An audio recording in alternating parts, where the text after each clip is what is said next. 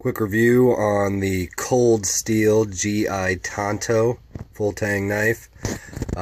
This one's going to be short. Picked this one up online for like 30 bucks and surprisingly pleased. As you can see, I've already put it through a little bit of abuse, but it's holding up a good edge all the way through. Good knife.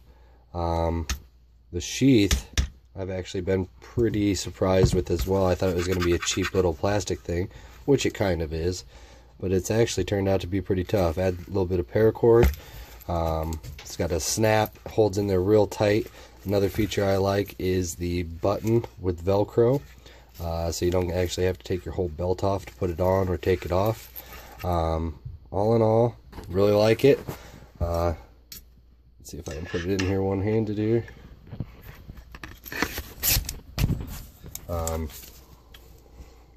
But yeah, fits in there nice and tight, not gonna come out on you. Awesome, worth the buy.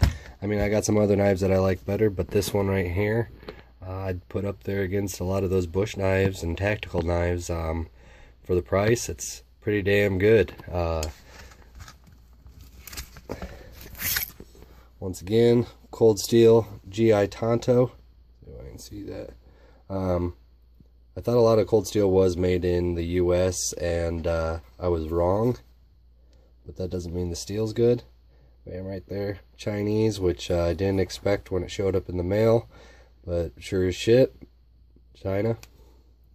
But it's tough. I mean, I've already put it through some abuse. I mean, cutting small trees down and what have you. Good knife. Check it out, under 30 bucks online. You won't be mad. Signing out, have a good one.